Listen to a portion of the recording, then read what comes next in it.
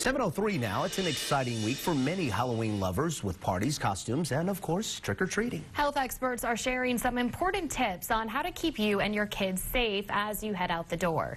Several government agencies are warning about those decorative contact lenses. While they may make your costume look great, they are not medical devices. If the contacts are not used properly, they can cause infections, ulcers, and in severe cases, blindness. An optometrist can help find lenses that have been approved for safety and give you a proper fit.